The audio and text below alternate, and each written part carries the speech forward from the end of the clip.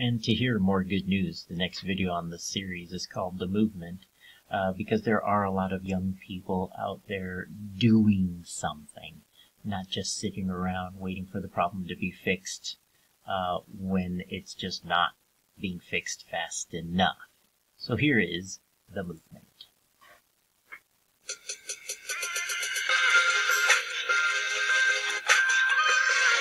So, will we choose to take on climate change? For years, it kind of looked like the answer was no. Yeah, everyone just argued over whether it was real, if we should do something, or if we could. But then, people everywhere began to get loud and say enough is enough. Thousands marched in the streets. Finally, in 2015, almost 200 countries from all around the world got together and signed the Paris Climate Accord, an agreement to keep global temperatures from rising above 2 degrees Celsius. Hey, all right. So we're all good. Not exactly. Now the real work begins. We gotta make sure they keep their promises. That's not automatic. It's important for the world that the U.S. steps up here. Yeah, we can't just sit back and wait for our leaders to solve this. We're running out of time. You know what they say? When the people lead, the leaders will follow. But how does that happen?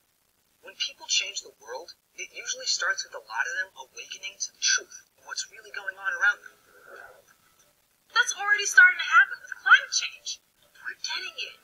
Today, over 90% of people under the age of 30 agree that climate change is a real problem, and humans are responsible. Because I'm a minor, no one really thinks that I can do much to fight climate change. I want to prove them wrong. I can't stop climate change. You need optimists. When you have scientists that say, we have 10 years to reverse global climate change, you have to wake up and be optimistic. I hope people wake up and see that climate change is happening. People are losing lives at home. Like, it's real.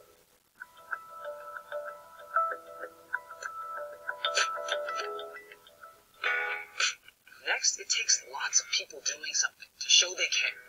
There's thousands of young people out there speaking up about climate change right now, online, at home, and in their communities. Climate change is the biggest issue of my generation. We need to be the ones that are taking action and are caring the most about it.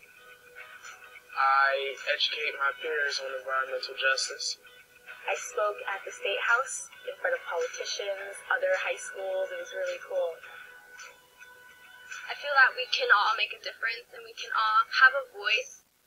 Science Science here to raise my voice for a better and brighter future that we can all create together. All these everyday actions give support and power to a small group of people who are willing to lead, even dedicate their careers and lives to driving change. No one is too young to lead. In fact, some of the most passionate and influential leaders in this world are high school and college students. We want a green future.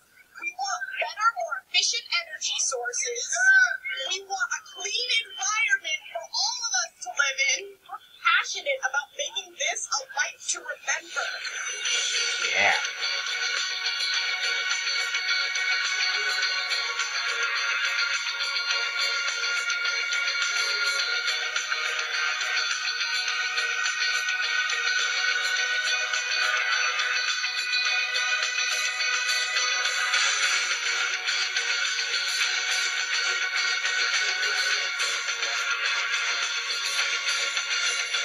Okay, let's go back to this.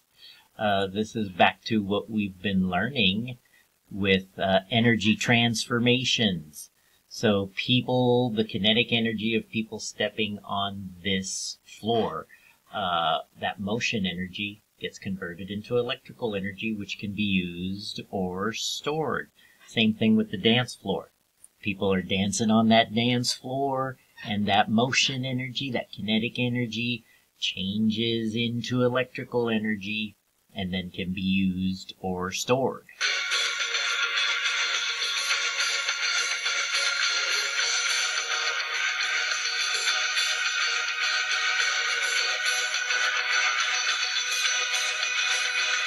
Yeah, that's a good one too. That smog-eating building. Building has all that vegetation on it, and what do trees do when they've got sunlight?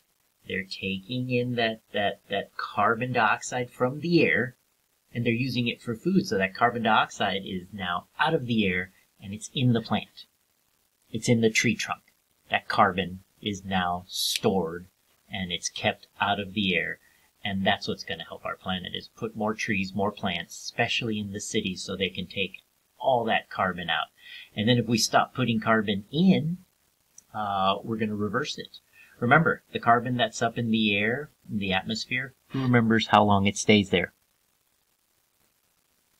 Do you remember? It was 100 years. So we got to stop and then pull it out if we're going to reduce that global temperature and reverse climate change.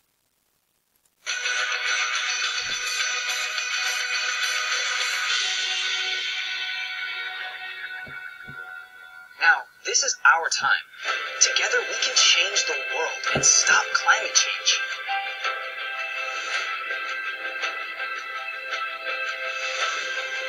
Trees.